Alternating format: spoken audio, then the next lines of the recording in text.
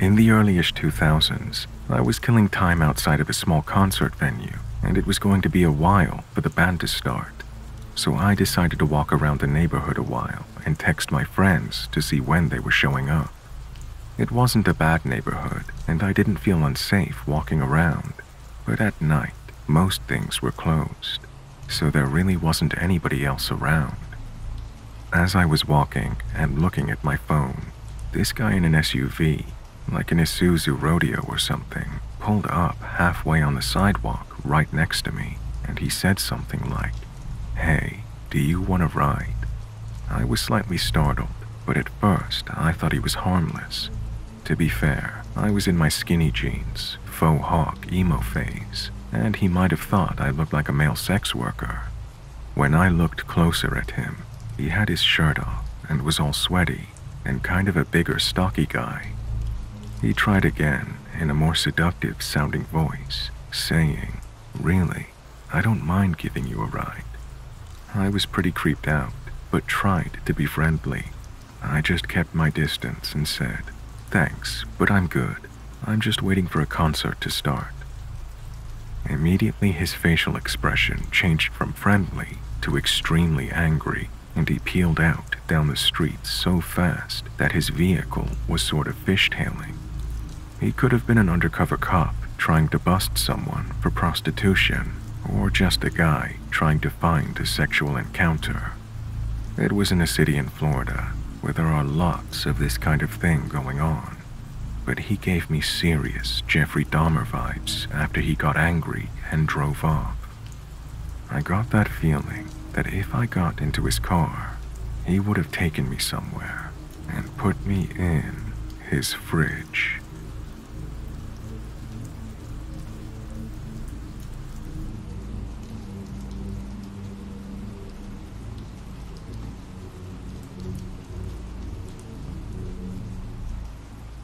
This happened about a decade ago, when I was 19. At the time, I rented an apartment in a West Side neighborhood of Chicago with my sister, who was a year older than me. We both worked hospitality jobs in the city, and we both had pretty robust social lives, so it was fairly typical for one or both of us to get home at weird hours or be out all night. I'd take the Pink Line to and from work. At this point in my life, I was pretty used to being catcalled walking down the street. I'd been flashed on public transportation a few times. Men would bump into me from behind on packed trains, basically the usual amount of sexual harassment for a young woman living in the city. Not much fazed me. Of course it was uncomfortable, but I was never truly terrified. Until one night. That night, I was coming home from work well after midnight. The train car I was in had been empty for most of the ride. One stop before mine, a man gets on and sits down in my car. Reflexively, I look up as this new passenger entered the car. We made eye contact. Immediately, I felt the hairs stand up on the back of my neck. I knew I'd made a mistake, that this might be interpreted as some sort of invitation. I quickly looked away, but felt him watching me as the train pulled away from the station. Since my stop was only one stop away, I decided to wait until the last second to stand up and exit the car, just in case he tried to follow me. Well, he did. He hung back about 30 feet at first, but I felt the gap between us closing, and his footsteps were getting louder. Then I hear him trying to catch my attention, saying, "Hey." He catches up to me and starts speaking to me like any other man trying to chat me up would. I still couldn't shake the feeling of genuine fear that I'd had since first locking eyes with him when he got on the train. He asks where I'm headed to, and I told him I was going home. He asked if there was anyone waiting up for me this late. I told him my boyfriend was. In reality, I knew my sister was working a night shift, and I was going home to an empty apartment. Then, he pulled his shirt to the side, exposing a gun in his waistband. In a joking tone, He said he'd fight my boyfriend for me. I laughed along and just kept walking. We were walking down Cermak, which is a pretty busy street, even that late at night. I knew I couldn't let him follow me to my apartment, so when I came to cross the street where I should have turned, I just kept going straight. Eventually, I'd walked far enough that I passed the stop where he had originally got on the train. He walked alongside me for a while, then dropped back and followed me for a while, and eventually stopped. I thought I would be relieved once I'd shaken him, but as soon as I couldn't see him anymore, my fear only heightened. I still had to double back to my apartment somehow, and the trains had stopped running at 2 a.m. I figure he knew I'd walked too far and would have to turn around, so I thought it was possible he was posted up somewhere on Cermak waiting for me. I turned off and walked a few blocks north, and then started my 1-mile walk back west toward my apartment. The walk back was excruciating. Since I was now off the main road, it was much darker and there was absolutely nobody around. I kept telling myself I had to get home safe for my sister because she'd never be able to live with herself if something happened to me. I kept putting one foot in front of the other, and when I finally made it into my apartment and locked the door behind me, I collapsed in a puddle of tears. 10 years later on, I've never felt fear again like I did that night. To this day, I've never told my sister about it.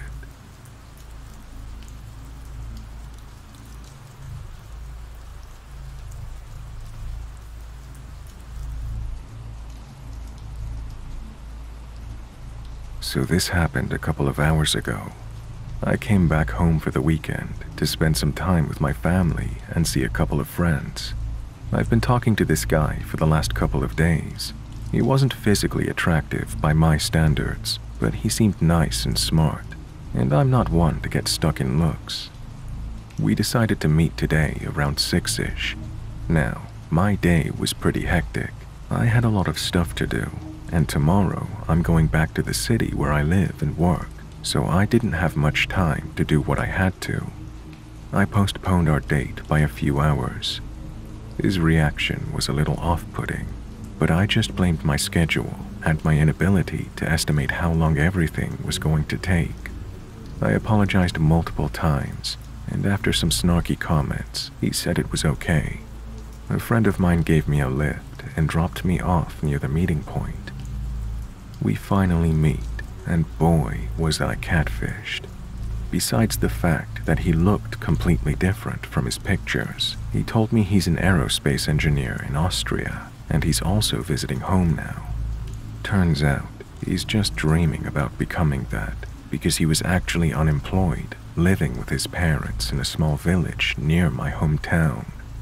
All in all, I felt uncomfortable right away, and he was giving off really weird vibes. I instantly thought about ways of ending the date as early as possible. We were supposed to get a drink in a pub, but I asked him to stay outside a little more because I wanted to smoke before. 10 minutes into the date, and it was dreadful. I almost told him it can't and won't work, so it's better to go home and not waste any more time. I was debating if I should tell him that or not while I was walking over to the trash can to throw away my cigarette. When I got back, I was looking at him and didn't see the hole in the sidewalk, and I felt so bad I almost started crying. I twisted my left ankle, and my right knee became so swollen incredibly fast, and it was really bad. I couldn't walk and was in pretty serious pain, but he insisted we go in and drink something. I kept telling him no, I wasn't in any state to do that, and frankly, I didn't want to. I was low-key glad I had a way out. I called a friend and asked if she could pick me up, begged almost. He insisted to drive me home, but I didn't want to, so we agreed that he would walk me to my friend's car. Everything was weird, and when we got to the car, he turned to me and said, "Wait, "That's not the same car you came here in." I said no and asked him how he knew that. I was quite afraid at this point. He told me that he was behind me when I arrived at the meeting point. Now, I don't know if that's just a coincidence, but the guy is really creepy and he keeps messaging me. I think I'll block him. And now I'm sitting with my leg up on a chair with an ice pack on my knee, which almost doubled in size on a Saturday night, thinking about how I get myself into these types of situations.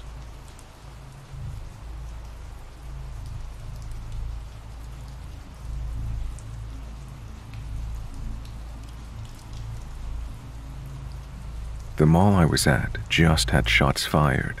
People were fighting and someone pulled a gun. He shot this guy in the chest like 3 times. He turned around and started pointing it into the crowd. I fucking booked it, obviously. I was with 3 friends, 2 of which were from out of town. We were in the hallway of the 2nd level, and the closest exit was through a JCP, a big-ass store with multiple levels. Shots started again, and people could hear the pops, but they were just standing still, looking confused. I started yelling as loud as I could to get the fuck out, to get outside, and that shots were fired. I can still see the faces of this older couple when they realized what was happening. It was insane. My friends were sobbing, and I wanted to break down right there, but I was the one who had driven, and I had to stay calm.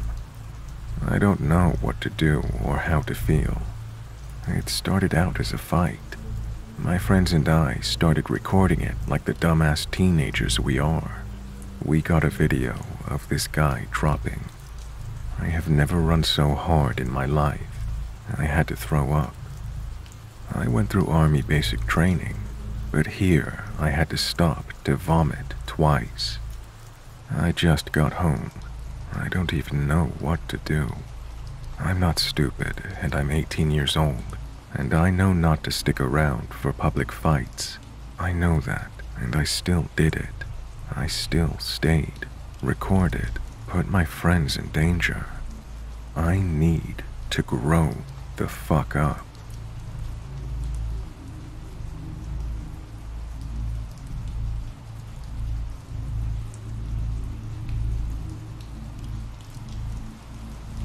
A roommate of mine had some rough months with health, school, girlfriend, and family problems, all cropping up at once.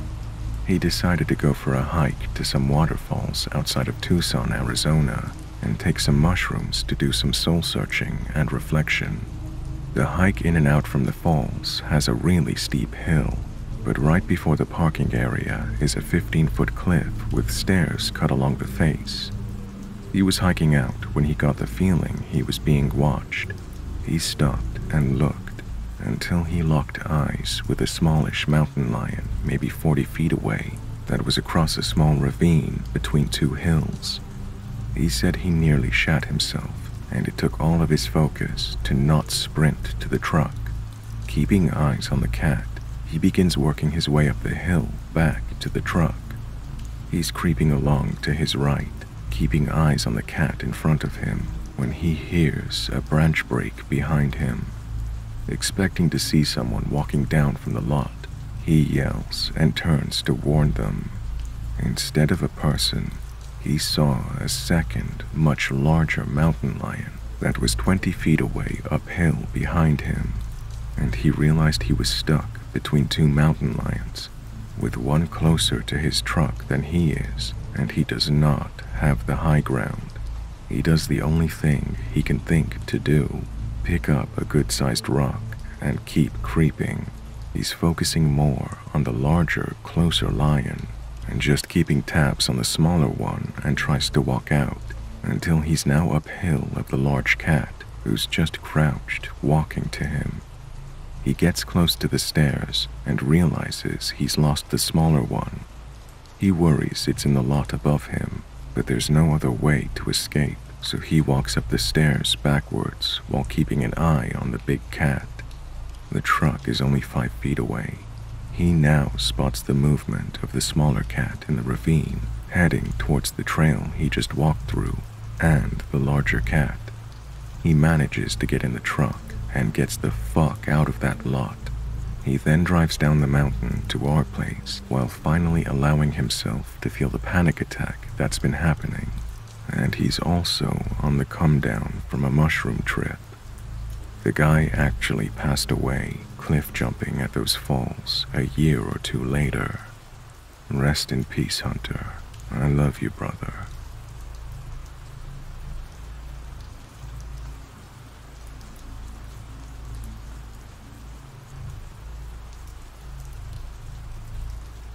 I was out partying this Friday night with 4 of my female friends, 2 of which I've just met that evening.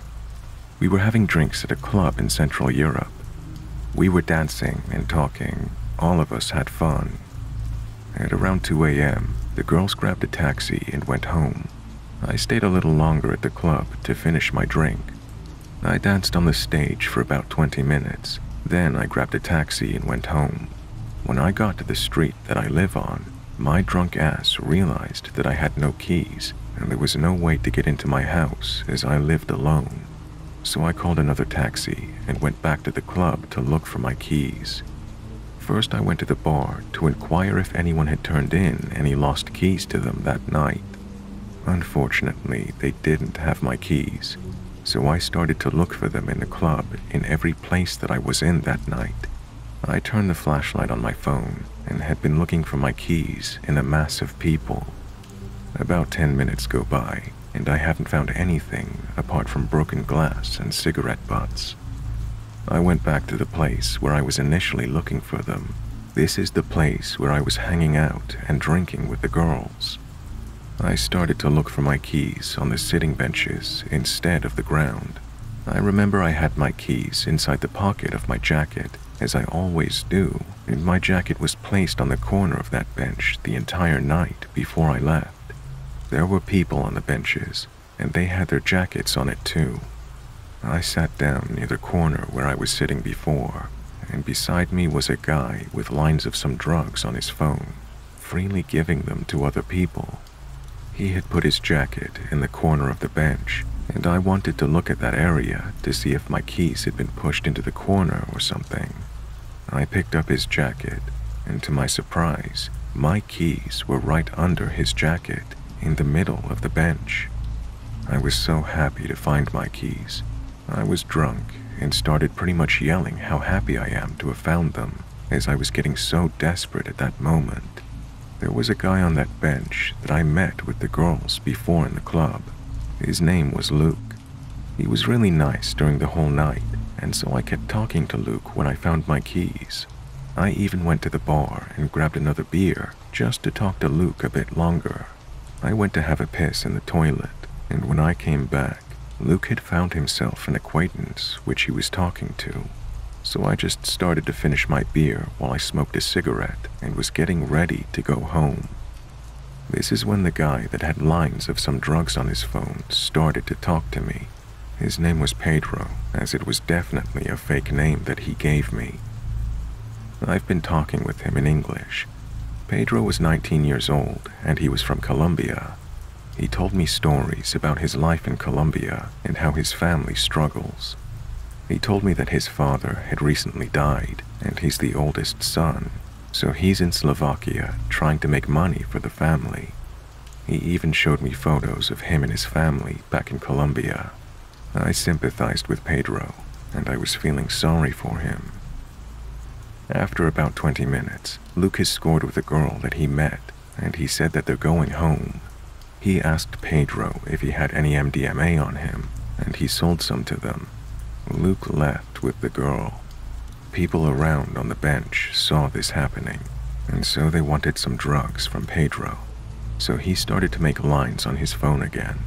I told Pedro that I'm going home and wished him the best of luck. I grabbed my jacket and started walking. This is when Pedro called out to me and stopped me. He said that it's late and he should go back to the hotel too. He brushed the drugs from his phone onto the table, took his belongings, and told the people there that they can finish whatever was left for free. Pedro and I left the underground club.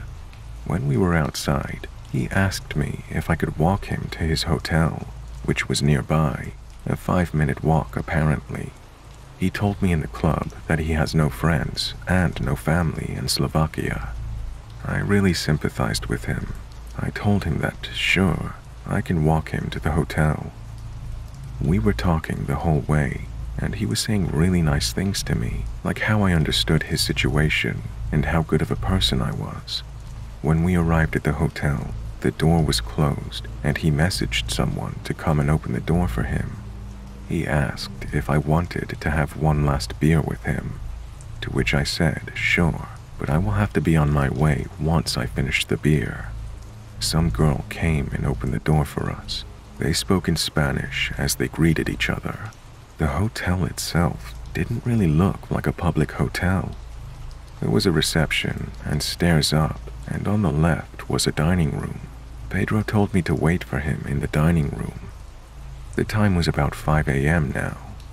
I went to the dining room, and there was a girl sitting with her laptop. I greeted her with, "Hola," and sat down. Pedro came back maybe 3 to 5 minutes later with 2 opened cans of some beverage. There was a parrot and a Jack Daniels logo. The color of the can was gold, I think. This is the moment that I should have been suspicious and not drank from an open can. My naive and drunk ass overlooked this fact, and I drank from the can. I was talking with Pedro about all the drug cartels in Colombia and how their politics is fucked up. After about 10 minutes, I started to feel weird, and I looked at my phone. My hands and eyes were tingling. I was quickly aware of what was happening now. I turned on the location and mobile data on my phone, and I put my phone in a different pocket than I usually did that night. Pedro started to ask me how I'm feeling, to which my adrenaline levels blow up. I started to think that I'm being abducted by some Colombian human trafficking ring. My sight started to weirdly tingle, and the lights were blinding me. My jaw was fucked up as I was pushing my teeth together.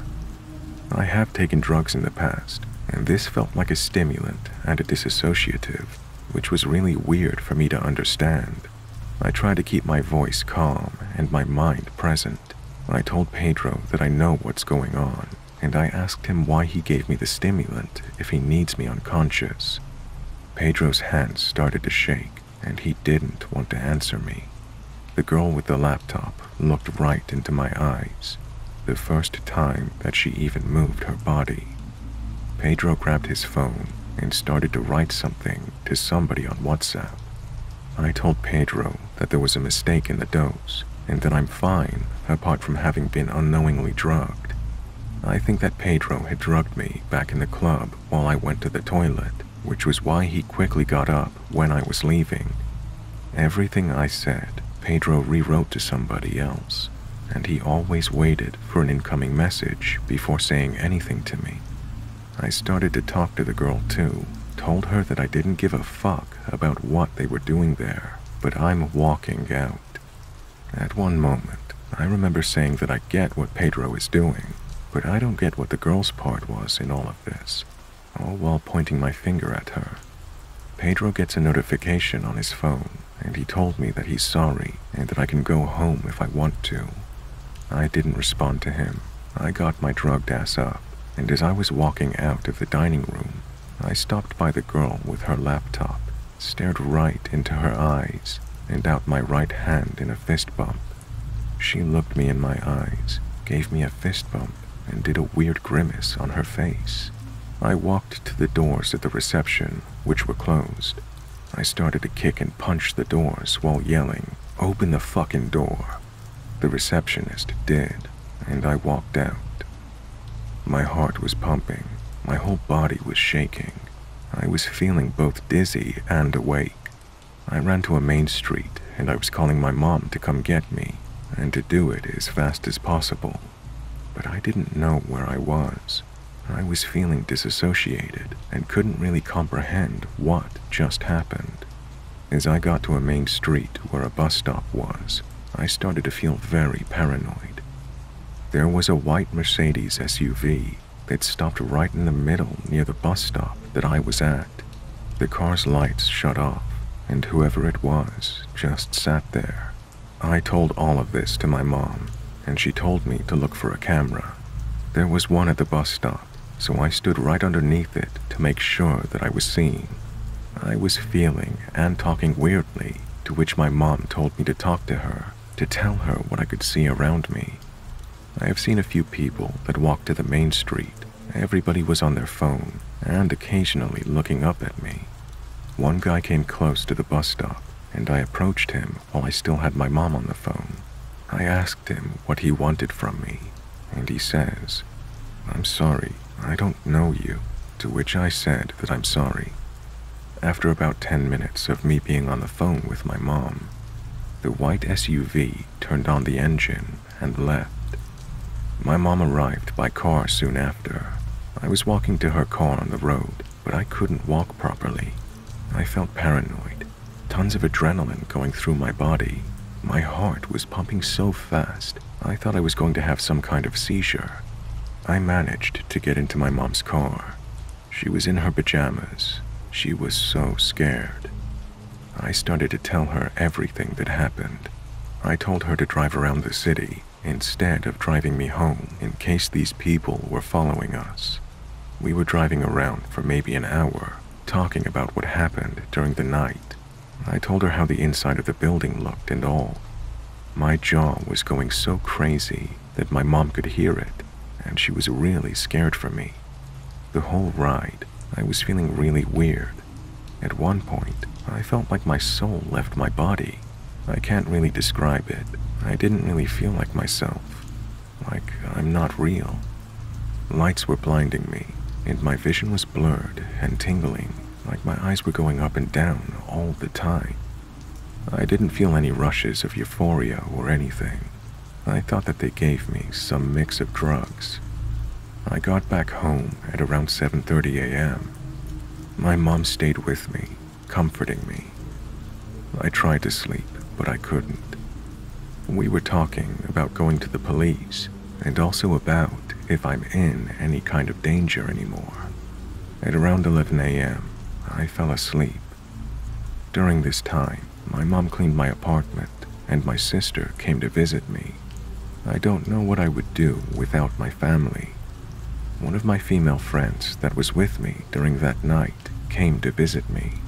As I talked to her, I thought that I was going through some kind of episode, like schizophrenic or something. Like, why the hell would I be a target of something like this? I'm a chubby, bearded guy.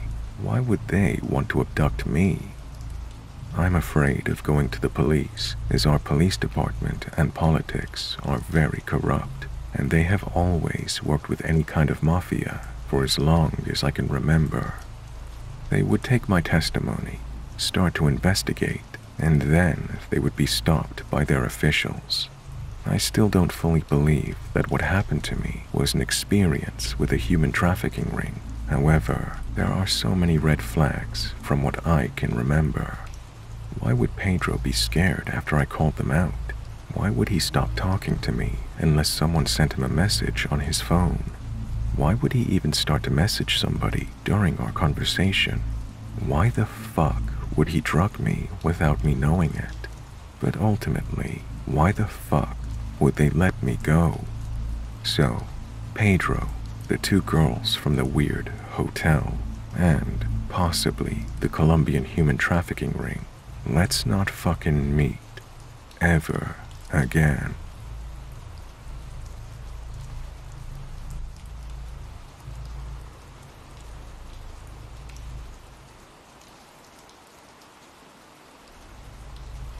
I worked as an overnight security guard back in 2007 for an electronics/manufacturing company.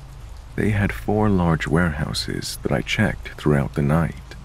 Only one of the warehouses was used for production and also contained the C-suites.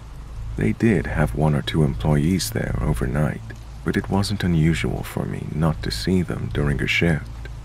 As I was walking through the offices and C-suites, I checked every door to make sure they were locked. They also had some supply closets that I checked as well, but they didn't need to be locked. So I'm going along, checking each door and opening each closet. I pull open a closet door, and the man on the floor sits up. I screamed, "Jesus Christ," and immediately slammed at the door. My entire body was shaking with adrenaline. After just a second, I realized he must be an employee, so I opened the door again to inquire why he was in there. Apparently he's a diabetic and sometimes lays down somewhere quiet and out of the way when he doesn't feel good. I still thought it was a strange place to lay down, but holy shit, that has to have been the scariest moment I had.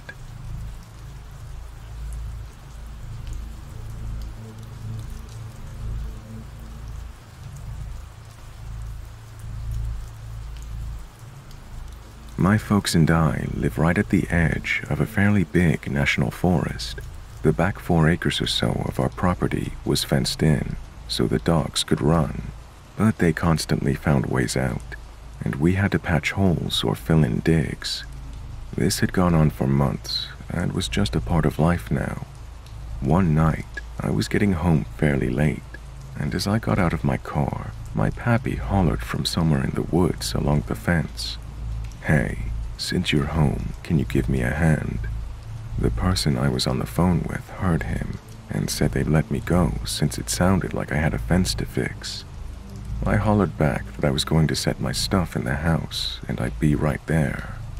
When I opened the door to set my stuff down, my pappy was sound asleep in the recliner in the living room, and as soon as I saw him, every hair on me stood on end. I practically dove inside, shut the door, and slammed that deadbolt home like I was trying to drive it into the door frame. I don't know what was calling me from the woods, but I know it definitely wasn't my dad.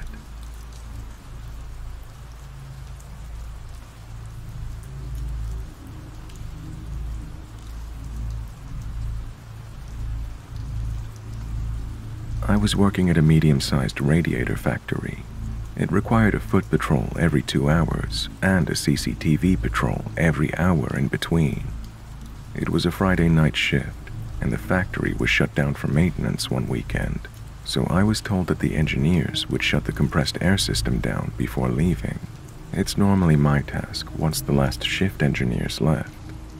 It got to around midnight, and I just finished patrolling the offices and entered the factory floor. All the lights were off, so it was just me, my torch, and a bank of amber safety lights on top of various presses, welders, etc. As I walked down the side of the factory line, there was this almighty hissing noise which came from the direction of the air compressor shed. Needless to say, my pants went from black to brown. The engineers hadn't shut down the system as stated, and the pressure relief valve decided to open. I had a great time writing up my near-miss report because, as you know, pressurized manufacturing equipment is dangerous.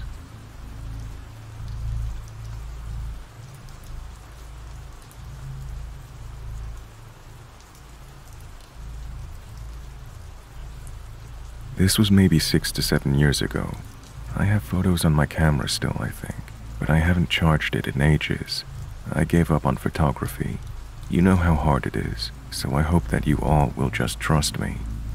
So we've been going on these trips as a family for a really long time now, probably 17 years if I had to guess. I won't say where we go, but it's the Australian bush just to give you all an idea of the setting. Anyway, we've had a few creepy experiences there, but nothing inexplicable. But this event still weirds me out, and I can't really think of anything that explains it. The year of this, my sister, cousin, dad, and myself all drove up together and were the first to arrive at the house. We had to wait for my grandma to arrive with the key, so my dad sat on the deck with a beer, and my sister and cousin and I went on a little journey. The 3 of us made our way to a little creek not far from the house that we nicknamed Bridge to Terabithia, because of a tree that had fallen and acted as a bridge for us to use to get across the creek. This creek never had water in it though, and was not deep or wide. We could easily walk through it, but the tree was fun. Anyways, my cousin makes an off-the-cuff comment as we walk across the tree, asking, sort of sarcastically, "Is there something dead around here?" because of how many flies there were. Lo and behold, we get to the other side, and there was something dead. We were greeted with a dead kangaroo. Nothing too jarring. I had seen plenty on the side of the road, but this one was cut clean in half. And when I say clean, I mean clean. Like it was a perfect half. There wasn't an ounce of blood on the fur, no blood on the ground, and the top half was nowhere to be found. I happened to have my camera on me and took some photos of it. Then my cousin poked it with a stick, and hundreds of flies came rushing out. My cousin and sister kept poking at it, trying to move it into the creek. But a fully grown kangaroo, even half of one, isn't exactly light. Their sticks broke, so I grabbed it by the tail and pulled it into the creek so that we could bury it. But really, we just covered it with sticks and flowers. We looked around up top everywhere for the second half, or a trace of what might have happened to it, but we couldn't find anything. We ended up going back down into the creek and walking through it, looking for something, and what we found only made it even more confusing. We found, if I'm remembering correctly, 4 dead rabbits, but only their bottom halves, all lined up neatly along the floor of the creek until it reached thick brush that we couldn't walk through. Same thing with these rabbits though, no top halves to be found, no blood anywhere, and cut clean in half.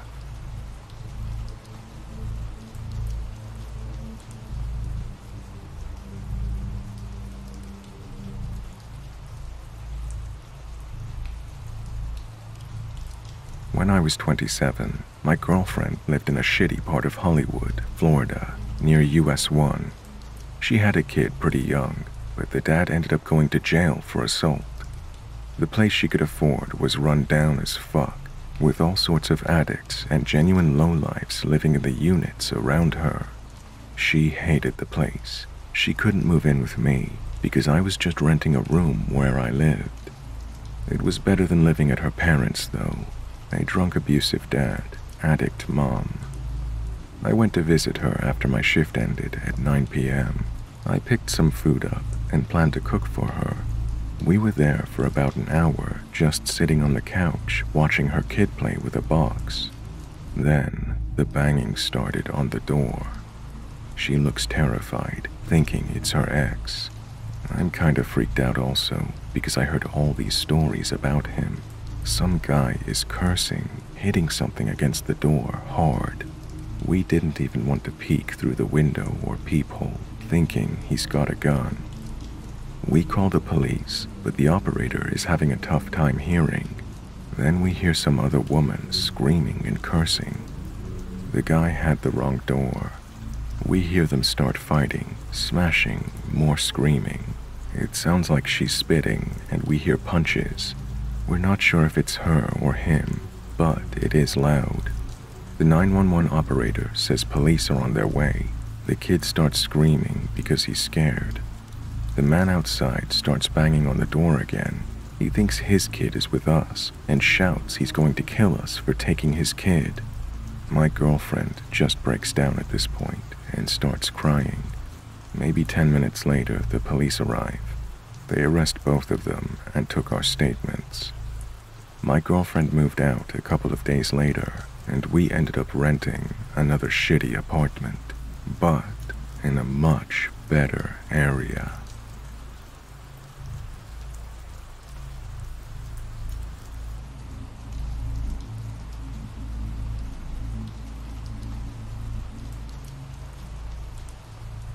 When I was a teenager, my bedroom was in the basement.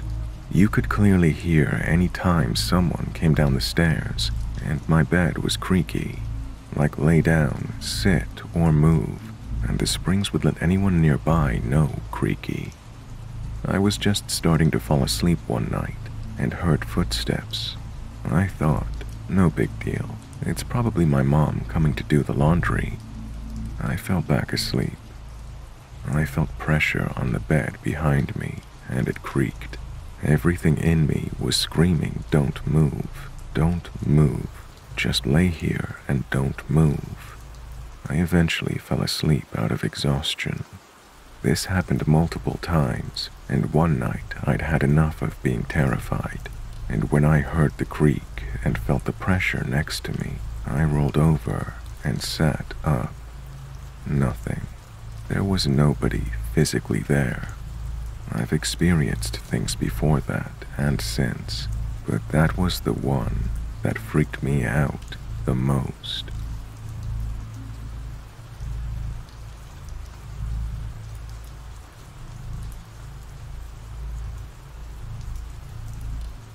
I'm from South Africa and work an office job at night. I have been for the past 8 years or so, and so I've become quite accustomed to being awake at night. Too much so, in fact, as one night I had car trouble and decided to walk to work, despite the inherent danger posed by my country's incredibly high rate of crime and poverty. Anyway, so I get to work safely, apart from having to navigate my way around the poor sleeping on corners and in the overhanging entrances of stores sealed up for the night. It's no exaggeration to point out the poverty here is truly horrible, and that these people suffer every indignity you could possibly imagine by no fault of their own, but an unlucky birth. On my way home, I decided to take a side street off the main road I'd previously walked to avoid the aforementioned homeless, and in doing so, I made a huge mistake. I was around halfway down a poorly lit side street at around 1 a.m. in the pitch black, cold morning when I hear someone whistle behind me. I turned, and there was a gangly looking silhouette of a man, dimly lit by a flickering streetlight, gesturing at me. Naturally, I was pretty freaked out, and so I turned and started walking as quickly as possible, just shy of running in fact. But just as I turned, I could hear his shuffling steps speeding up behind me. This is where it gets a little muddled in memory. I then heard another whistle, similar to the first one, coming from in front of me. And to my left, I hear someone hoarsely bark something in a language I don't understand. I froze for a second, realized that I was likely being cornered by at least 3 people, and then kicked in the face. My face and upper body felt red hot in the crisp night air. I could hear my heart pounding in my ears, and I was suddenly drenched in sweat. All it took was seeing a glint of something metallic in my peripheral vision to set me off, and I ran. I ran faster than I've ever run before. It was like my body didn't even need air for it. I took off down the street, narrowly dodged what I assume was the second assailant, vaulted over a churchyard wall, through the courtyard in front of the church, over the back wall into a school sports center, and across a wet sports field, over another boundary wall at least 1.5 times my height, and onto the main street, which was thankfully busy enough that cars passed by every minute or so. From there, I walked home, while constantly looking over my shoulder, and never ever walked home at night again. I'm certain I'd have been robbed, and pretty sure I'd have sustained substantial injuries had they caught me. I'm so thankful that, in the moment, my lizard brain said, run, and not fight, because I would have lost badly.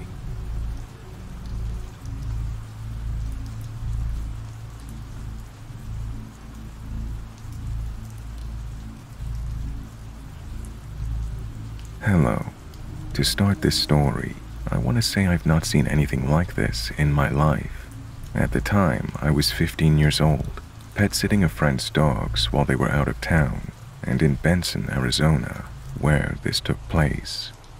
This property had a lot of acres, and it took about 15 minutes to get to their little house right in the middle of probably about 75 acres. At the time, it was about, I'd say, 10 p.m. My friend had 8 dogs, and they usually stayed outside for the most part, because they were big watchdogs who seemed to have been able to defend themselves in the past. Before everything happened, I was inside their tiny home making food, and when I heard her biggest dog start squealing kind of quietly, very scared and in pain, but loud enough for me to hear, I knew these sounds were unusual for this dog to be making. I shot up and ran outside to see what was going on. I thought maybe the dog might have hurt himself or something similar, but this was not the case, and I ended up seeing a 5 to 6 foot tall, pale, very skinny creature hunched over this dog, sucking on its head. I was very stunned, almost too stunned to speak, but I managed to shake that feeling off. I started yelling at this thing because the dog started yelping loud. I'm telling the creature to get out of here and trying to scare it. I run over to the dog as fast as I could because I've heard of these things before, and I know they would likely eat the dog if I didn't do something. But I stop about 10 feet in front of it to see this creature jump up and run away as fast as it can. I couldn't help but keep looking over my shoulder the rest of the time I was there. I also didn't let those dogs out at night, and I didn't care to go out there either. So when my friends came back, I told everyone what happened and what I saw. I felt like everyone was just as frightened as I was, and it made me even more unsettled. I ended up leaving that desert and didn't look back. To this day, I still don't know what to make about it, except I know it was something demonic.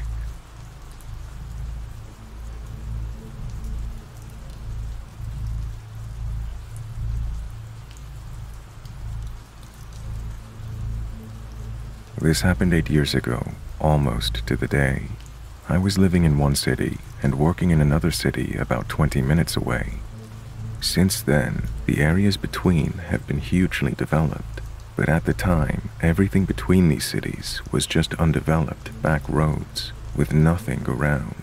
No buildings, no sidewalks, no lights, just rough old roads until you get into the other city. To get to work on time, I had to leave my house at 3:30 a.m. One morning, I jolted awake at 3:20, full of adrenaline, as I realized I'd only had 10 minutes to get myself ready and set my dog up to be alone while I was at work. Needless to say, the circumstance had me highly alert, rushing and focused. Also, I was driving a lot faster. I drive down this road every day as I went to work. I usually take that time to wake up, but this time I was wide awake. All I could think about was what would happen if I ended up being late. I was really anxious. Suddenly, my headlight shone upon something in the distance ahead of me. What I saw was a naked, skinless man crossing the road on foot. When I say skinless, imagine those diagrams in your life science classes. Everything beneath the skin revealed and intact, except in this case with a shiny or wet appearance. Bright pinks and reds all over, like a living, skinless person. No clothes, no shoes, and notably, appearing oddly content. He seemed strangely at ease, considering he was crossing the road into nothingness, in front of a speeding car, in the dark at 3:45 a.m. There was no walking space suitable for humans out there for miles. The area he was walking into was pitch black, nothing there but weeds and rocks. The direction he was coming from, the same. No light, nowhere to roam, nothing. Was I tripping or what? I was sober and really awake.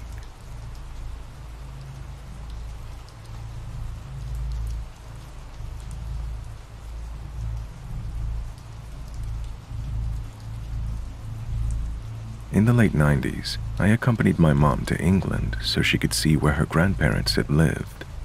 I was basically just there to look after her because my dad didn't want to come, and my mom has a hard time doing things for herself. Our agreement was that after spending a week in England, the second week we could spend in Ireland, but my mom is terrible at planning, so we ended up spending a week sort of in limbo in Liverpool, waiting for the Irish Sea to calm down so we could cross on a ferry. It was September, probably the worst month to try crossing, and we never made it to Ireland. So anyways, for 5 days, I had to try to find places for us to sleep at night because she also made no hotel reservations for our entire 2-week stay, and I was completely unaware of this until we were already in England. I picked a hotel that seemed okay, and my mom paid to sleep in a different room because she has really bad RLS and shakes violently at night. It keeps everybody up. In the middle of the night, I heard a man yelling in the hallway. He had to have been very intoxicated. He was pounding on the doors all the way down the hall and hitting the walls. Being the punk-ass kid I was, I made the mistake of acknowledging his rage by telling him to shut up. This really enraged him. He started beating on my door, screaming he was going to kill me. He tried the doorknob, and thank God those doors had an automatic lock. I started looking around the room and realized this hotel has no phones in the room. Like I said, this was the 90s. I went to the window, but I was 3 floors up, and the windows didn't open either. So I just stayed there, listening as he did his best to break the door down, while threatening what he was going to do to me once he opened the door. This went on for at least 20 minutes. Somehow, I finally fell asleep. When I woke up the next day, I saw just how much damage he had done. He smashed in my door with a fire extinguisher that he pulled off of the wall. There were dents and marks all down the hall where he had dragged it violently from end to end. The worst part was my mom, down the hall, never said anything. When I told the clerk as we were checking out, he looked at me like I was crazy and making it up. I told him, just go look. Later, I asked my mom about it, and she said, "Oh yes, I thought I heard you screaming. Was that you crying for help?"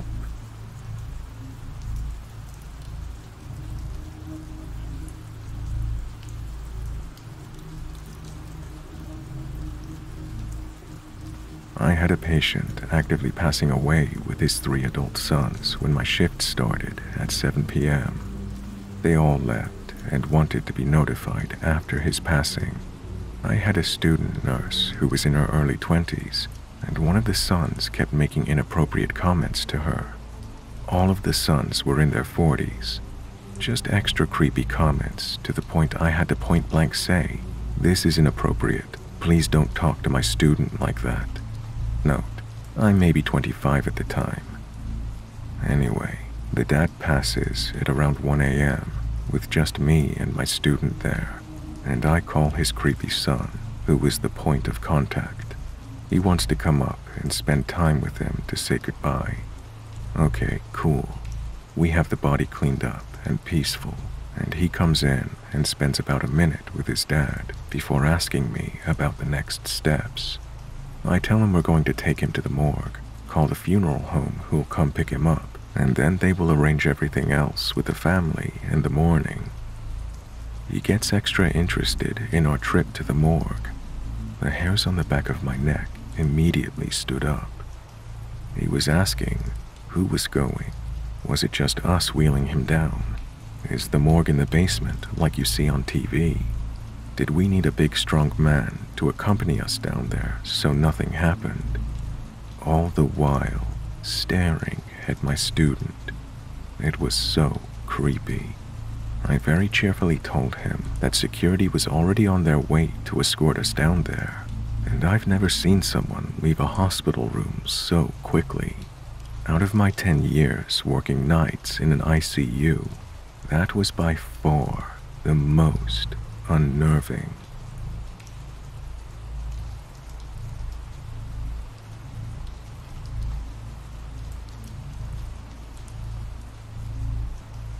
I worked for a cleaning company in college. One of my assignments was at church. This wasn't a Christian run-of-the-mill church.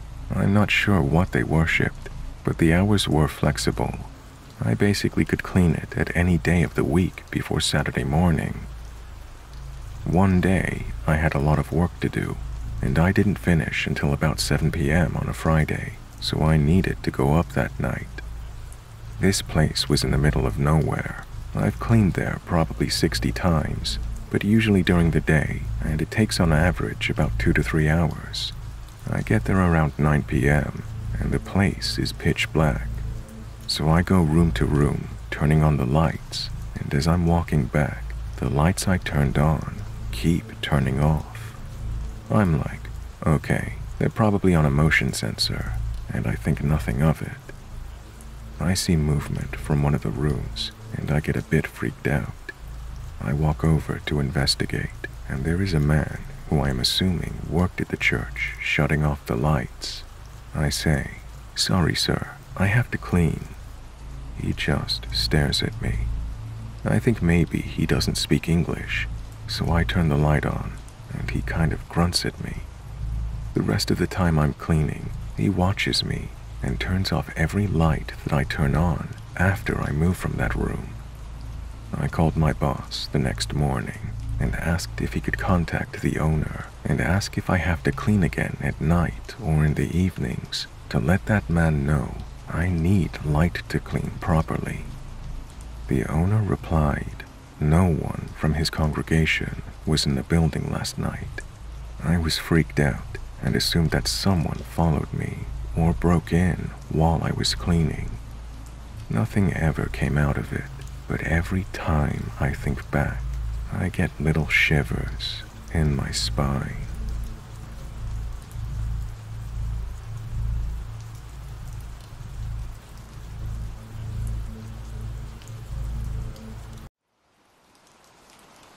This is a longer one, but I swear I was almost murdered in college. In college, some buddies of mine and I developed the habit of walking the train tracks at night. It was peaceful and usually quiet, a good way to get away from campus and its baggage and talk. One night a friend and I were walking, and we went further down the line than usual. Without realizing it, we'd gotten well out of the city and into the woods. We continue on for a little while. Most of the lights were gone, and there was brush and trees all around us, with a small trailer home just visible ahead. Suddenly, without a word, we both stopped dead in our tracks, overwhelmed with a completely unspoken feeling of being both watched and in extreme danger. We wait and listen, and hearing nothing but the wind in the tall grass around us, we both hurriedly agree it's time to turn back. We keep a quick pace for about 10 minutes, hyper alert and constantly listening for any strange sounds or movement. The whole trip still engulfed in a pervasive sense of near panic at this unseen sense of danger. Bear in mind that we're both typically very difficult to rattle. Finally, we clear the trees and get back to what we called the junction, an intersection of two tracks with a switcher near some warehouses, and also where there is significant light again. We make it about 100 yards into this area after our 10 minutes or so of speed walking and feeling no less in danger but a need to investigate. We paused to assess the situation on an open and reasonably well-lit ground. To this day, I can see the silhouette just barely visible, standing barely beyond the edge of the light in the gap between the two tracks, staring directly at us.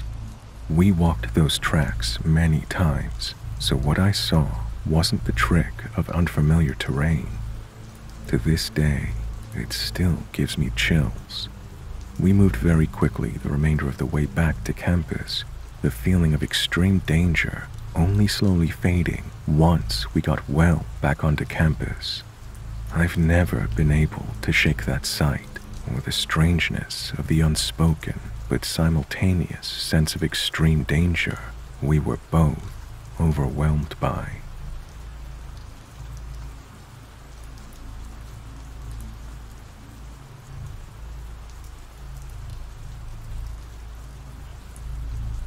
About 10 years ago, I was hunting.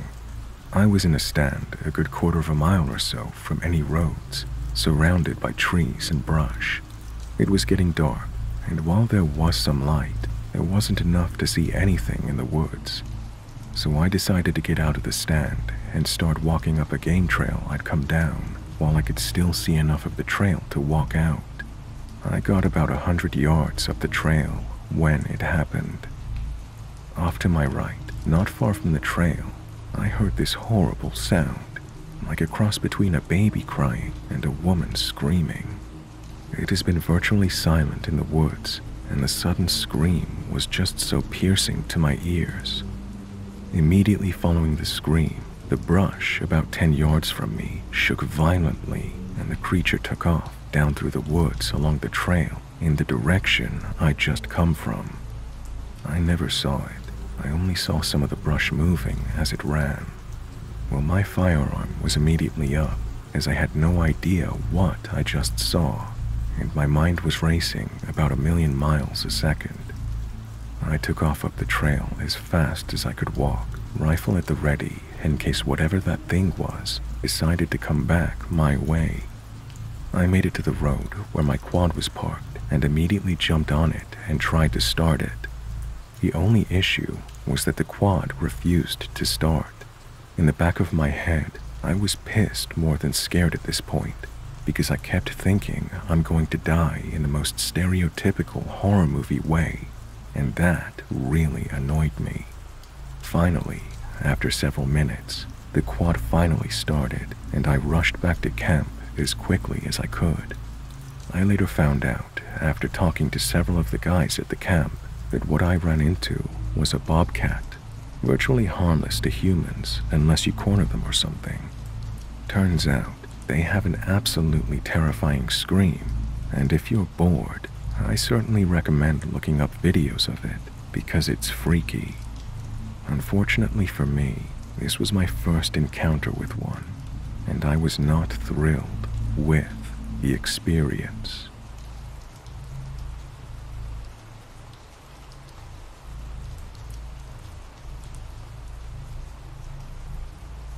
The summer of 2019, I was house-sitting for my dad while he was away for work. The house is in the middle of nowhere and barely even on Google Maps. Usually when friends would come over, I would have to drive to the top of the nearest paved road and lead them down a few more paved streets to my dad's place. I'd had a few drinks with friends and had been dropped off by my friend that lived close by. He dropped me off at the side of the house because it was easier for him to turn around there. So I walked up the stairs and entered with my key through the side door that led to the kitchen. The kitchen overlooked the front garden, but the front door was nestled into a small porch and wasn't visible to me. I saw movement in the front garden while I was making tea in the kitchen and immediately turned off the lights. There was a man trying to look through the kitchen windows from the garden. He ended up walking around to the wall-to-ceiling glass doors around the back of the house, cupping his hands to the glass and trying to look in. I wasn't completely sober that night, so I remember just thinking the situation didn't seem real. He couldn't see me in the dark, but I was hiding behind the wall that separated the kitchen from the dining room/lounge area. I had stupidly not locked one of the glass doors closer to the front door, and he started entering the house in the pitch black, not realizing I was maybe 10 feet away from him. I'd already called the friend who dropped me off, as I knew he was still nearby, knowing his parents, ex-military, kept a gun in a safe in the truck. I remember just wanting to run, get out of the house ASAP. The situation didn't feel real at all. It was like something from a movie. I was acting on adrenaline, but if I ran, I'd be alone in the middle of nowhere, with a deranged man chasing after me. As the guy walked further into the house, I stepped out and pulled a knife on him. Again, I was not sober. It was a very stupid thing to do. He tried to incoherently make conversation, but I got him out of the door just as my friend pulled up with his gun. The guy bolted to his car that was parked in an area concealed by the trees on our property. Turns out, he was the gardener. He'd been keeping tabs on me, knew I was house-sitting alone for my dad while he was out of town, was very high on meth, and had been waiting on the front porch for me to come home. Except I'd used the side door that night, something I never usually did. If I hadn't used the side door that night, I have no idea what would have happened. I also have no idea what would have happened if my friend hadn't come back when I called him, because the guy was starting to get aggressive and trying to come towards me right when my friend got there with his gun out. We like to joke about it now, but it was the worst scenario I've ever experienced, where I wanted to just run and get away.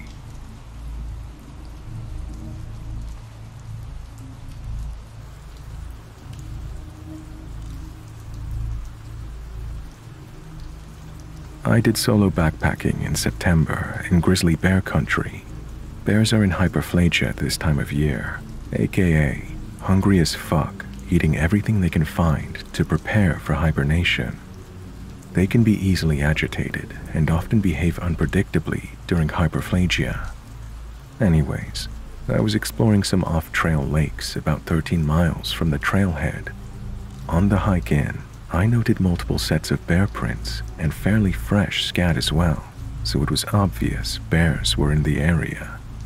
Not really a problem as long as your bear etiquette is on point, just a presence that adds to the natural awe of the area and makes you pay closer attention to your surroundings and make your presence known. Unhabituated bears will generally avoid humans, so making noise like clapping or singing is the safest way to travel through bear country. I set up camp at a beautiful lake late in the afternoon and then packed up my camera gear and set off to another nearby lake with the intention to take some sunset photos and some Milky Way photos later on. It was wonderful, beautiful, peaceful. The only downside was some fairly thick wildfire smoke slowly coming over the mountain. Oh well. That's just fire season in Montana for you. But I noticed something a bit concerning as the smoke rolled in. The light from my headlamp would catch and reflect off the smoke particles, severely reducing my visibility to only 10 or 15 feet. It was like being in a dense fog. Still not a big problem, as the walk back to camp was fairly simple. After some successful astrophotography despite the smoke, I realized my headlamp was starting to dim, and simultaneously realized I was out of extra batteries. I immediately packed up my gear and started the walk back to my tent at the other lake. The visibility was absolutely shit with the thick smoke and dying batteries, but as I crested the hill between the two lakes and pointed my headlamp in the direction of camp, the light caught two sets of eyes. My heart skipped a beat, or maybe three. My mind naturally jumped to bears, and the only reason there would be two bears hanging together this time of year is if it was a sow and cub. Now, most bears don't pose a danger to humans if you know how to act in bear country, but a mother bear will protect her cubs and will eliminate any perceived threat. I was freaking the fuck out, but I knew I had to get back to my tent. I started yelling towards those eyes to let them know a human was in the area, and hoped that would encourage them to go away. I undid the safety straps of my bear spray on one hip and my pistol on the other hip, and began moving towards the little light I had left on in my tent. I could really only make out the ground directly in front of me. Everything else was a blur of smoke particles, and my headlamp was only getting dimmer. I kept scanning for the glinting eyes I'd seen from the top of the hill, but I couldn't find them. I hoped they had fled the area from my noise and light and weren't waiting to ambush me behind some boulder. I made it back to the tent, but I didn't get much sleep that night. Moral of the story: always bring more headlamp batteries than you think you will need.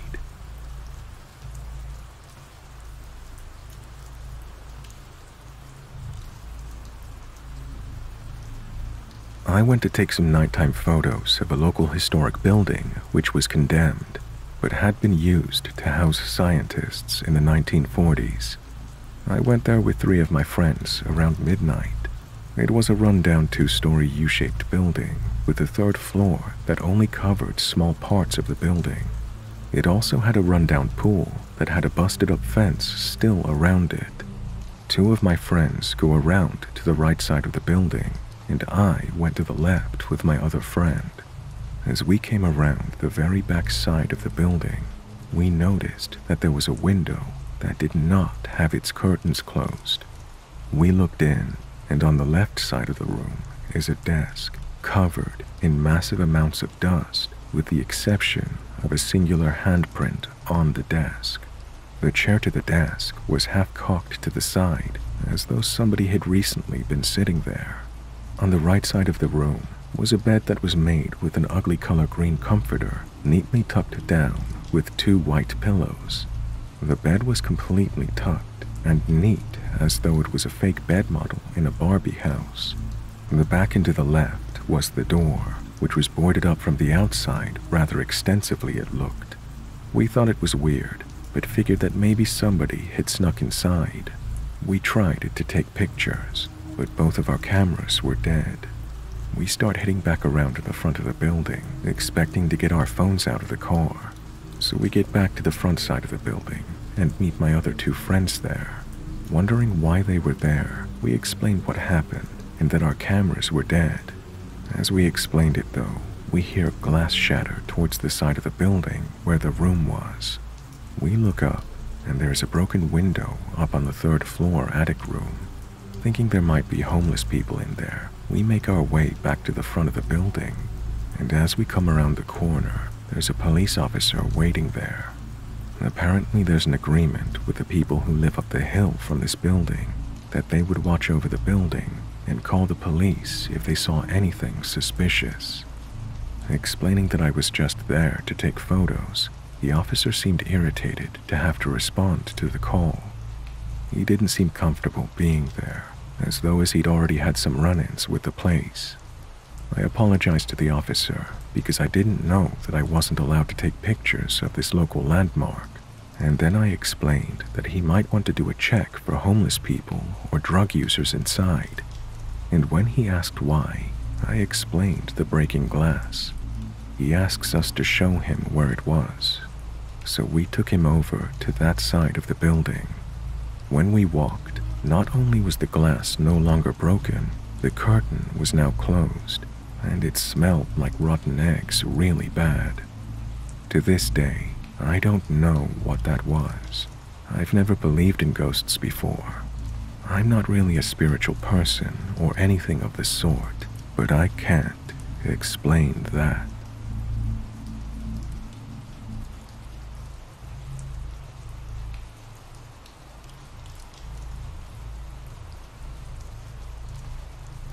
I worked security for a very large condo complex on the beach years ago.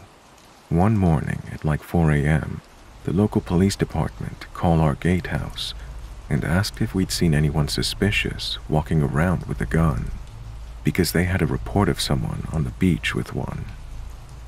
The guard at the gatehouse notified the 11 other guards on the property via radio to keep an eye out for someone with a gun and to lock down the building lobbies. I was doing a patrol and at one of the pools, and not any sooner than the radio call finished, on the other side of the glass wall was the person in question. As soon as he heard the radio, he put the weapon in his mouth and blew his brains all over the glass wall I was standing by. If it wasn't for the glass, his brains and blood would have been all over me. I calmly radioed it in, and my backup guard came over ready for a fight. I want to say I was in shock, But that week, it was the third thing of significance that happened. The day before that, a car exploded on the property from a leaking fuel line. Luckily, no one was hurt. And the day before that, a police chase ended at the property, which involved 4 cars. The suspects were in a pickup that rolled like 5 times. 2 of the suspects were in the bed of the truck and died on scene, and the other flatlined to the hospital. Me, being the security manager, I was stuck at work for 8 hours extra, doing police reports, and I was about to head home, as I only worked nights when we were short-staffed.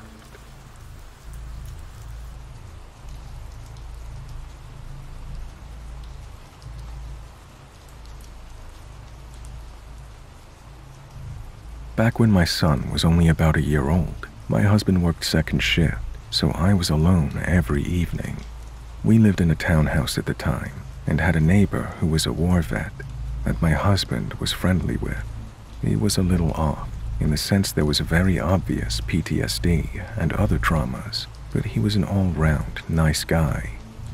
Anyway, one evening this guy knocked on the door. I opened it, thinking he probably was looking for my husband, and I was just gonna let him know he was working. The guy was really drunk.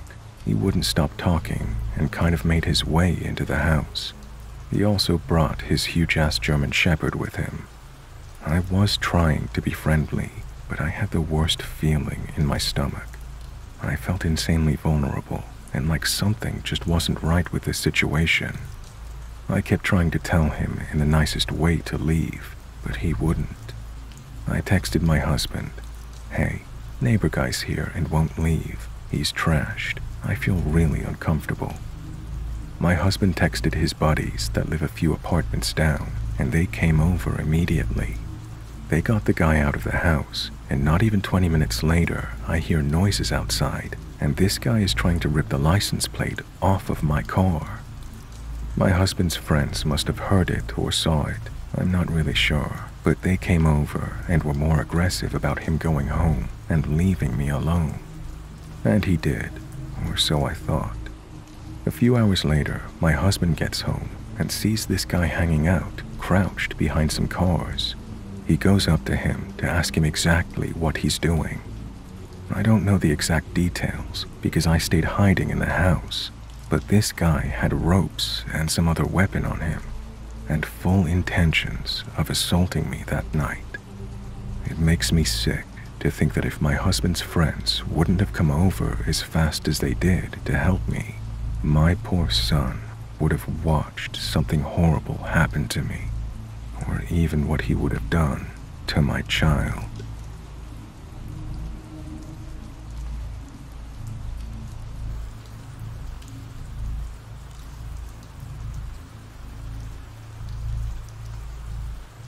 Quite a lot of years ago, I was working at the Cincinnati airport as a ramp agent for now defunct Comair Airlines. I was working a departing plane by myself, so I was hustling around to get the baggage door closed, signaling the pilot on engine startup procedures, and I still have to unplug the power cart and marshal the plane out. The power cart was a diesel generator parked behind the starboard wing, the cable plugged into a jack on the plane's belly. The pilot signals me to disengage it, so I acknowledge him and run from my position in front of the nose, out toward the wingtip and back in, following the trailing edge of the wing. The exhaust from the turboprop engine is several hundred degrees, so you have to duck under the jet blast to reach the jack. I shut off the power cart, reached the jack, unplugged it, and threw the cable clear, latched the door, and then started running back towards the nose to get the plane rolling. Hurry, hurry, hurry. I'd only a few steps left when my leg just didn't drop. It extended for such distance and time that I literally looked down at it thinking, what the hell? My foot finally planted, knee locked, and I felt the impact in my teeth. My stride was interrupted, and I've literally been turned 90 degrees, now running directly away from the plane. That's when I realized my next step would have taken me through the propeller. That is the closest I've ever come to fainting. I have no idea what caused that change in stride, but I am certainly glad of it.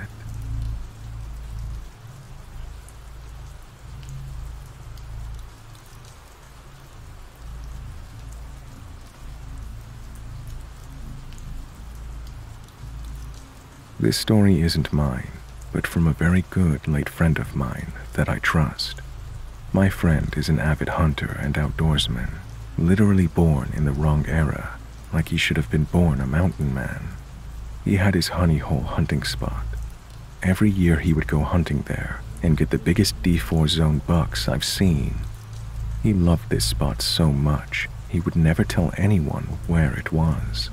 Well, one day we're all hanging out, and he mentions that he has a new hunting spot.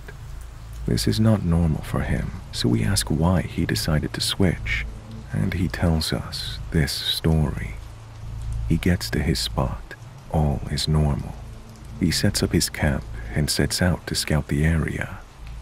As he's walking, he smells something he's never smelt before. This guy knows this area and literally lives in a cabin in the woods. For him to smell something he's never smelt before is kind of a big deal. He shrugs it off and keeps hiking around. He said he kept feeling like he was being watched or stalked, almost what he would expect a deer to feel as he's hunting it. It got to the point where he decided to head back to his camp and call it a night. When he got to his truck, he found prints he'd never seen before, all around his truck and camp. He left and never went back, and the look on his face as he told the story was like none I've ever seen on him. He later found a new spot that he disclosed right before passing away, that I'll be hunting with my dad next season.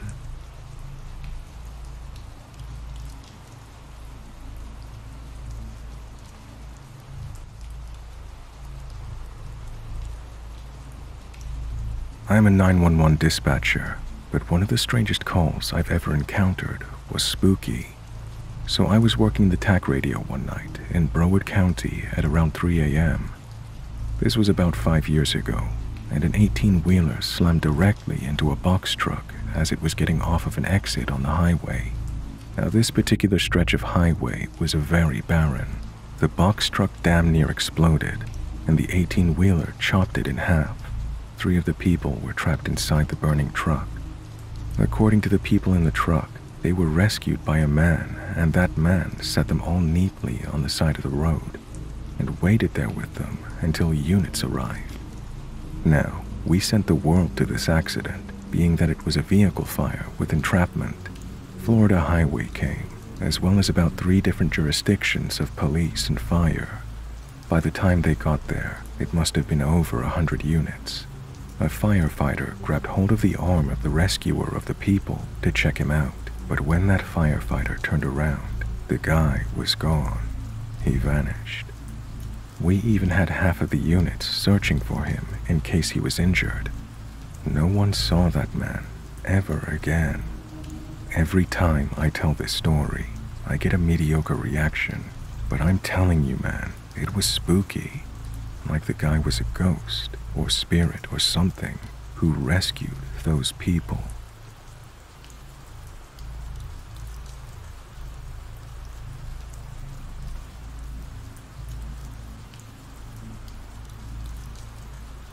This is a long story with a lot of details, so strap in. There's a nice payoff at the end. Like a lot of today I fucked ups. I was younger at the time, about 19 years old, and I was working at an Italian restaurant in the town that I live in. I live in a decently sized beach town that has little to no crime and feels very much like a small town. The bosses at the restaurant I worked at were only a few years older than me and had hired me basically because I made them laugh during the interview. I realized this was important on my first day because basically every other employee at the restaurant were girls. Hot ones, like it's hard to concentrate on what you were doing hot. Of course my bosses did this so that they could hook up with them after work. and it worked. I regularly witnessed this process, so it was never surprising when one of them wouldn't show up and they'd hire another hot one sometime thereafter. I actually became numb to it. Instead of trying to act cool when a hot girl showed up for her first day, I was actually just cool about it, because I was never the one getting laid. The bosses monopolized every chance that walked in through the front door. So when one day, a mid-30s supermodel-faced Russian girl walked in the front door dressed like me, I didn't even flinch. She was without a doubt the new hottest girl at that restaurant. But I was polite and said hi a couple of times to her, but ultimately ignored her the first few weeks she worked with me. Mind you, the restaurant was always really busy, and I knew that all these girls ended up hooking up with my wealthy, good-looking bosses. I knew my chances were slim to none. Why bother even trying? After a few weeks of basically ignoring this girl, I realized that every day we work together, she basically starts to follow me around. If I'm at the bar, she's at the bar. If I'm at a break out back, she's on her break too. We start talking, and she's funny, and I like listening to her. So eventually I start giving her rides home from work and picking her up when she needs it, and thus begins the framework for the most insane hookup night of my life. See, this girl didn't own her own car, but lived in a nice house with a roommate in a nice neighborhood. The same neighborhood as my wealthy bosses. My bosses actually had to pass her house on their way home from work. The neighborhood was within walking distance of work, which is why she started working there. So we start getting closer, but like the idiot that I am, I never even begin to think there's a potential that I could hook up with her. I am sure I am completely in the friend zone. And I didn't care. She's pretty, and she's hanging around with me, and I'm 19. She's 30-something. I feel special enough. I also didn't think much of it either when I show up to work and start getting ribbed by one of my bosses about hanging out with her. He teased me in a fun way, and I deny there being anything between us because there wasn't. But after a few days of this, I noticed the boss who primarily hooks up with the girls watching me a lot and not being so nice to me anymore. I'm young, but I immediately understood the problem that I was creating. He hires hot girls and then sleeps with them. That's the routine. I'm fucking up his routine. The hottest girl in the restaurant is hanging around me and not him. Being that I like my job and make way more money than a 19-year-old should, I really start pushing away from hot Russian girl to the point of ignoring her. This was when I learned an early lesson about really hot girls, one you've probably heard before. Their entire adult life is riddled with guys who chase them, constantly pester them, and never leave them alone. For a guy, any guy, to completely ignore them is foreign to them. Paying them no attention will a lot of the time actually make them go after you harder, which is exactly what happened. So now it's becoming noticeable to me and everyone else we work with that this girl won't leave me alone. She begins to hang on me and tease me and do anything that will have me paying attention to her. On one side of the coin, it was awesome. On the other side, I could see my one boss's boiling rage that the younger funny guy he hired was beating him in the hot Russian girl game. And I wasn't just beating him, I was sweeping the series without so much as trying. So one weekend night, I show up for work, and as soon as I get inside, the boss who has begun to hate me calls me into the office. By the way, the Russian girl's name was Anna. My boss starts a conversation with me. "What's going on with Anna?" he asks. "I don't know. Did she not show up?" I reply back. "No, I mean with you and her. Are you guys sleeping together?" So I'm young and smart and know when I shouldn't let people walk over me or intimidate me. I want to keep my job, but I won't be a bitch about things either. So smiling, I say, I'm not sure if that's any of your business. Big mistake. The mistake that starts it all. Because he slams the papers he's working on down hard on the table. He turns around in his chair and says, "Do you like your job? Do you want to keep it?" He knows the answer, so I just stare at him. Well, then stop seeing Anna. Stop picking her up. Stop hanging with her every second that you're here. Stop allowing her to hang on you, or I'll fire you. Immediately I understand the depth of how much he's into this girl, and he's willing to fire me over it to get his way. And so, I agree. I make the decision right then and there that I'll keep away from her. Like I said, I have little to no chance anyway, and I'm making great money. Whatever. The night begins to wind down, and I decide to go take a break out back. I've been ignoring Anna all night, and my boss is now thoroughly pleased with me. His master scheme has worked, and he can get back trying to sleep with the hottest waitress in the restaurant. So I'm sitting out back, not even thinking about the situation, when Anna busts out the back door and slams it shut behind her. She's evidently pissed. She walks right up to me and doesn't even fuck around with what's on her mind. "Are you mad at me?" she asks. "No, look Anna, I like you, you're great, but us being friends is making shit uncomfortable with the bosses and I. They're getting pissed at me," I replied. "Because our shitty boss wants to sleep with me," she pushes. "Yes, because he wants to sleep with you," I confirmed. "Do you want to sleep with me?" she asks.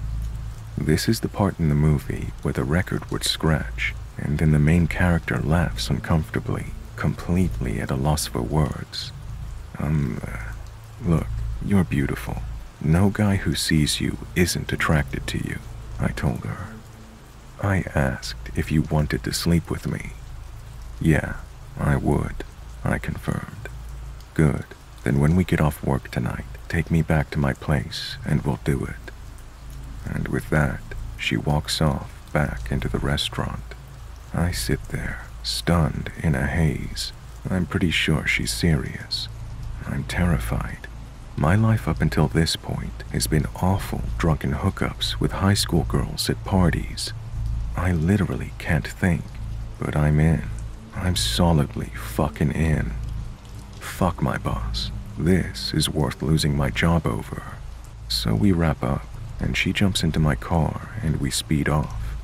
It's only when I pull up to her house do I remember, shit, my boss lives in this neighborhood. I'm pretty sure he has to pass right down this road when he goes home. This must be how he figured out she and I had been hanging out so much. I can't leave my car in the driveway. He'll see it. So she comes up with an idea I can't disagree with. There's a doctor's office in a business complex right across the street. I can park there and just run back over. It's perfect. So I get back to her house and walk in her front door and walk to her room. And she's standing in her underwear. It goes without saying that it's a memory burned into my mind. She takes my hand, sits me down on her bed, and what follows is exactly what a 19-year-old kid dreams of. So it's about 30 minutes later, and the room is darkly lit. I'm praying to every major deity and thanking them that I didn't finish too quickly, because I want this moment to last forever. She's on top of me, and time is in slow motion. It's the greatest moment of my life at that point, which is why it took me a few seconds to realize I'm seeing flashlights on her ceiling. I'm also seeing flashlights underneath the door to her room. She notices them first. Then I'm snapped back to reality. She starts to freak out. It's obviously flashlights pouring into her house. Being that I was the guy, and the guy is always supposed to protect the girl, I run naked to one of the windows. I look outside to see, and I'm not exaggerating here, 10 to 12 police cars with their lights on. In my peripheral, I noticed something out of the corner of my eye. Slowly approaching are 5 officers dressed completely in SWAT gear. My only rational thought is that I'm watching all of this, and I'm naked. My member is no longer ready to go. I grab my boxers, throw them on, and go to run back to the window. They're at this house, but this can't be for us. I'm confused. From outside, a man yells, "Burlington Police, open the front door immediately. The house is surrounded. We have a canine unit. We will send him in if you don't comply." I don't even think. I'm not a guy who gets into trouble a lot and have police officers in my family. If the police tell you to do something, you do it. End of discussion. So I run to the front door. I swing it open, and I'm staring at about 20 officers, SWAT included. I'm inside of myself now. I put my hands up and go to speak, when a hand comes out of nowhere and whips me to the ground. I'm in my underwear. It's raining. I land in a puddle, hard. I heard Anna scream. The police rush past and enter the house. What the fuck is happening? I'm cuffed. There's dogs barking. A knee crushes into my neck, and I'm thrown into the back of a car while I'm asking what is happening. A few minutes pass, and I turn to see Anna's roommate and Anna, who's in my shirt and a towel, talking to the police. They're both cuffed. I'm sitting in the back of a squad car for about a minute when I glance across the street and see 3 more police cars parked next to my Jeep, where I had parked in the business complex, that perfect parking spot to hide from my boss. Then it dawns on me, it wasn't a perfect spot. Because it was well past midnight, we work at a restaurant that doesn't get out till late. So I parked my car in an empty business parking lot late at night, got out, and ran around the side of the building. Mind you, I'm dressed in black from my job, late at night, running around the side of a closed building.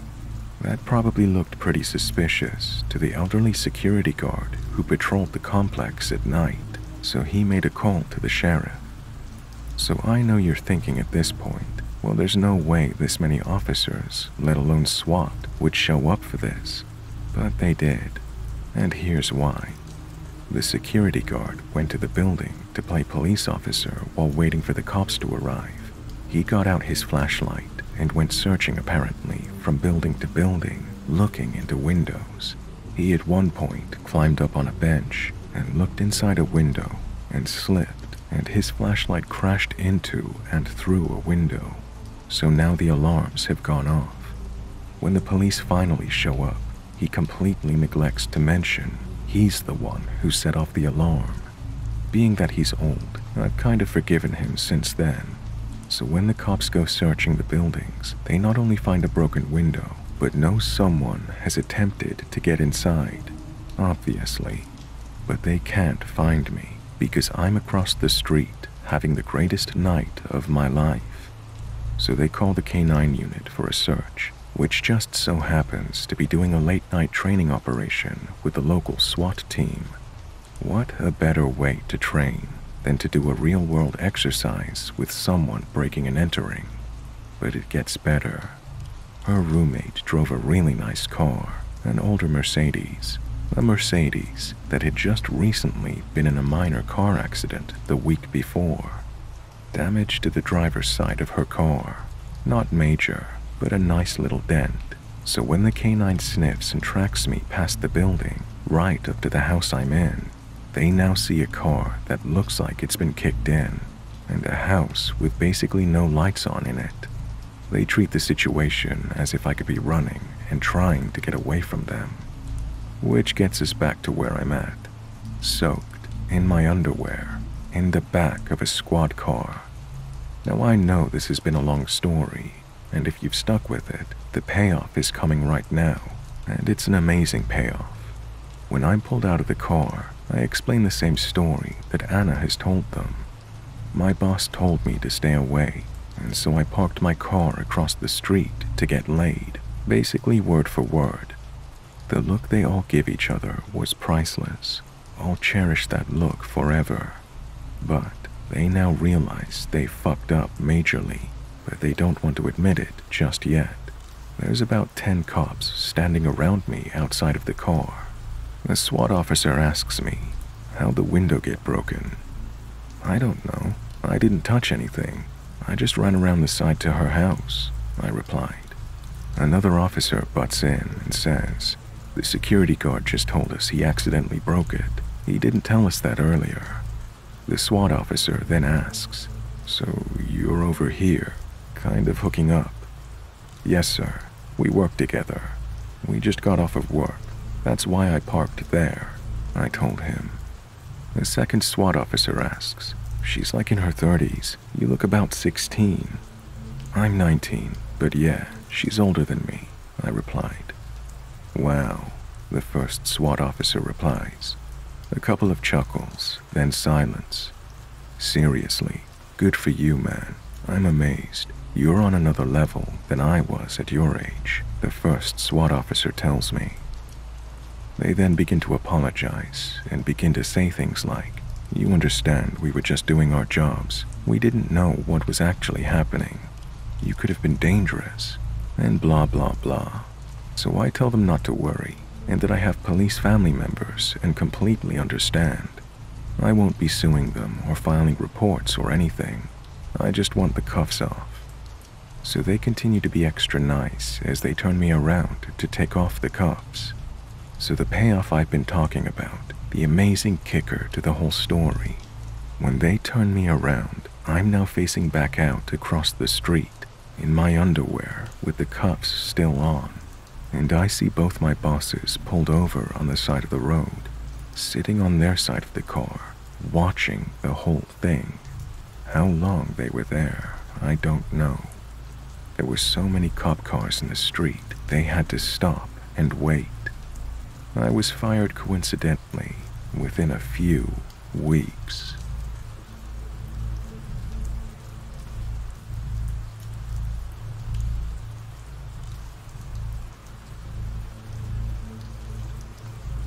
Hey guys, I hope you enjoyed that. If you have a scary story you'd like me to read on the channel, please send me an email or post it to my subreddit. You can find details of this in the video description. It's the stories that make this, and this is the best way to ensure variety in the stories I share. Thank you all for listening, and a special thanks to my channel members and patrons who now have special access to ad-free videos and other behind-the-scenes content.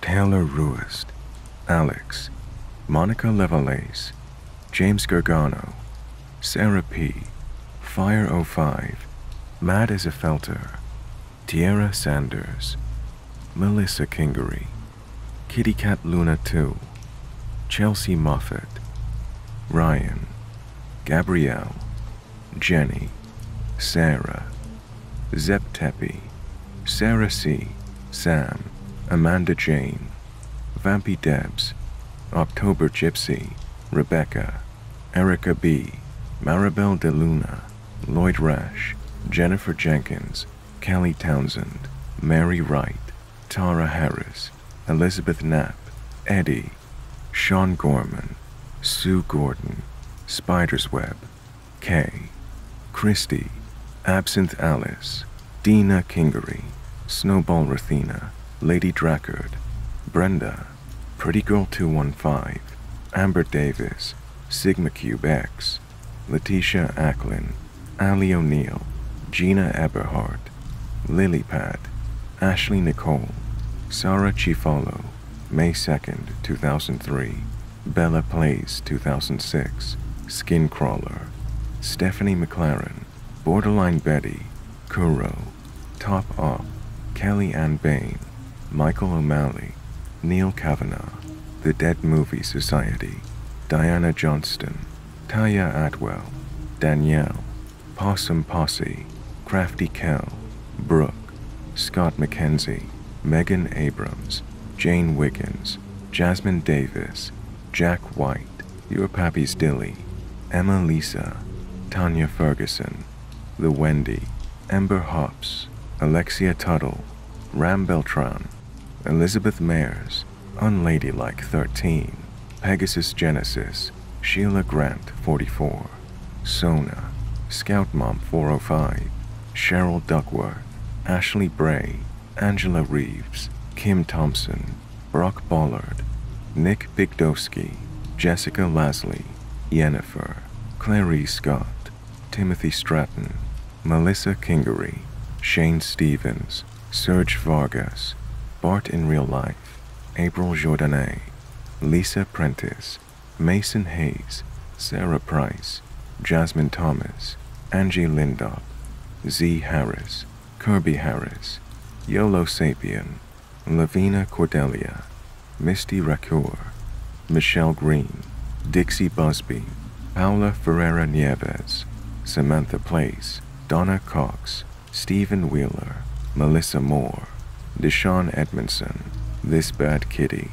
Gloria, Christina Myway, Connie Sue, Carol Zaffarano, Merciful Humming, Kelsa Rundle, Ashley Juster, Vicky Howell, Joe Tozer, Zoe D, Nicholas Johnson, Kimmy Love. Once again, thank you guys for listening. Have a great night.